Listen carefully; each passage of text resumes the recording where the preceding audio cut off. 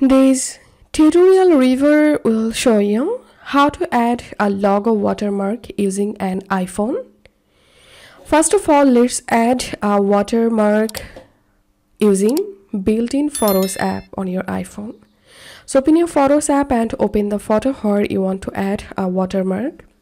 Then tap on Edit at the top right. Tap on this pencil icon at the top right. Tap on OK. Tap on this plus icon at the bottom right and now select text or signature. And then you can write your logo text here.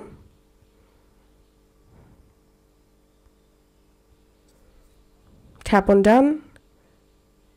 And this was the first method to add a logo watermark using an iPhone. And another way is open your browser and open this website canva.com. If you're first time, you have to create a free account, so tap on sign up for free. And I'm going to create an account using Google.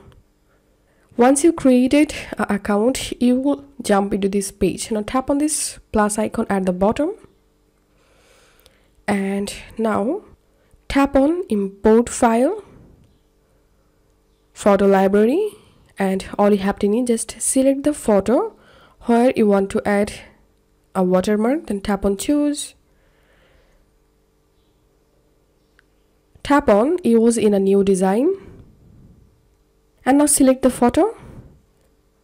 You have to upload your logo or watermark, so tap on this three dot icon at the top right and tap on import files, photo library, select your logo or watermark, tap on add.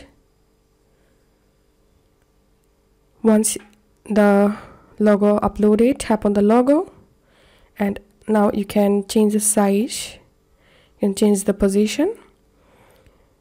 And now it's time to download the photo. Tap on the share icon at the top right, tap on download.